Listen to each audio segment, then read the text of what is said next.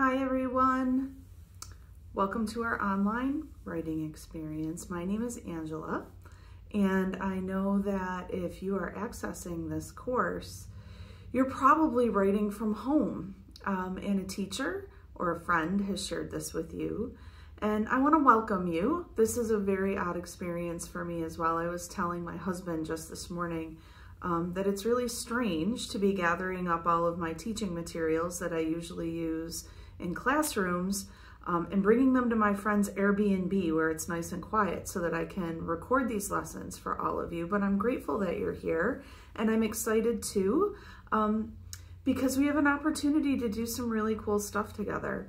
And I'm glad that you're with me to try doing something a little bit different and new. I can honestly say that there have been many times in my life where I wish that I had some dedicated time to work on projects, whether they're writing projects or art projects or even stuff around my house that's uninterrupted. And I guess we're gonna get some of that for a little while.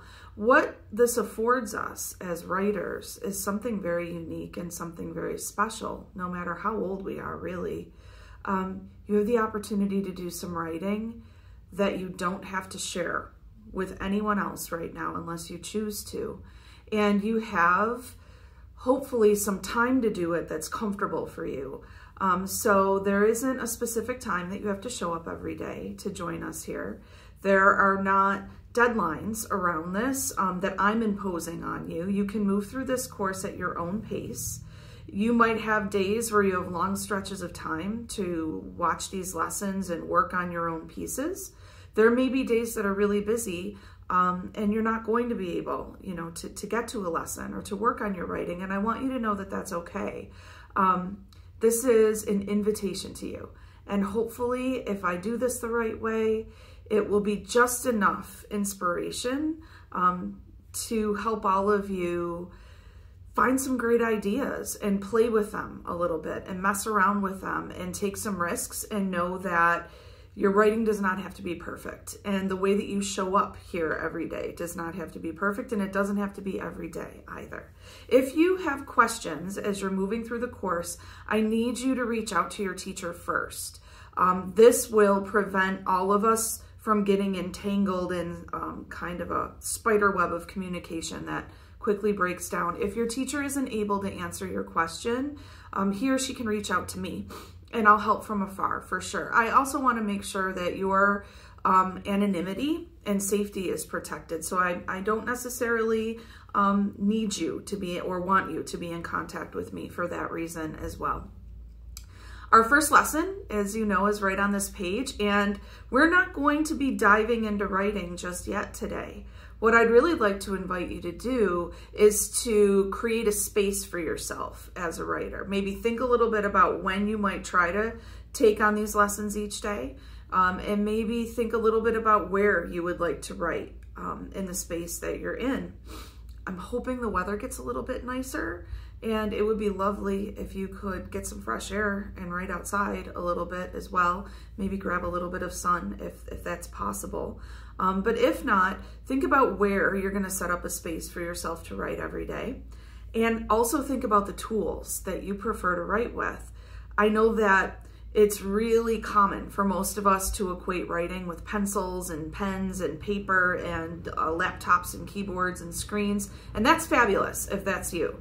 I like to write often in a sketchbook, and I often find that my writing does not take the form of letters and words right away. And I know that that's going to confuse you, but hopefully as we work together, you'll find that I'm inviting you to do more than simply put down letters and words, that writing is bigger than the alphabet. Writing is also building things. Writing is also making stuff and sketching and doodling and painting. For some of us, we express ourselves best through things like music or dance.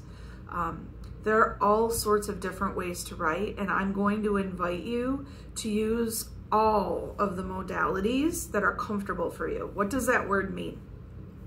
A modality is a way that we express ourselves. The alphabet helps us express ourselves in one particular way.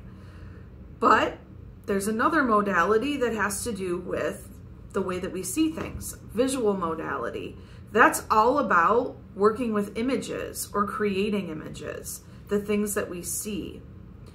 Another modality is oral modality. We design things so that people can hear them, like music. And some of you who are into that, you might prefer to write this way. And I'm going to invite you and help you do that a little bit as well. Spatial modality has to do with the way that we lay things out on a page. So if you're in yearbook, you understand spatial mode really well because it's the way that you're laying out a spread on a page. But spatial modality also has to do with the way we snap Lego together and the way that we work with blocks and the way that we work with vision boards or storyboards or comic panels.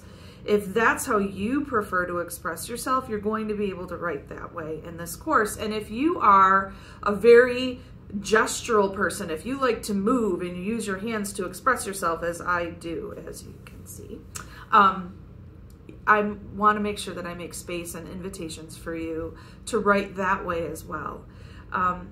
Your final form will likely show up in the alphabetic kind of expression.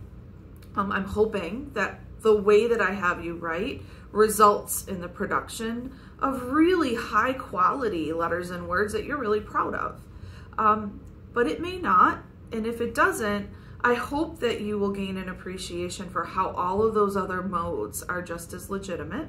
And I hope that you'll try to capture that work that you do, no matter what form of expression it takes as you're moving through the process. So whether you choose to put things down in letters and words each day, or whether you choose to take pictures or maybe sketch your process or audio or video record your ideas and the things that you're thinking, you're going to find lots of opportunity for that. And if you're struggling to get things down into letters or words, I don't want you to stop you from writing. Writing is bigger than the letters and the words. And hopefully as we move through each of these lessons, you're going to see how, and you'll feel that this was a creative time for you. I also hope that it's a time, like I said, for you to take some risks and to feel comfortable not having things perfect. I'm not going to ask you to share anything, and neither is anyone else. And again, if you have any problems, please make sure that you reach out to your teacher, ask good questions, and he or she will ask them of me if I need to help on my end. Please know that you need to be signed in order to access the materials. So if you're having a hard time seeing things or being told that you're denied access to something, please make sure that you've signed in for the day. And that's totally something that we can help you with if you get stuck. So welcome again. And I hope that all of you enjoy the time that you're spending here. Again, my name is Angela Stockman. I live in Buffalo, New York, and I'm home learning and writing just like you right now. I hope you enjoy the course, and I hope I get to hear a little bit about what emerges from it too. I'd love to see your stuff, share it with your teacher, and I hope to hear from all of you. I'll see you in the next lesson.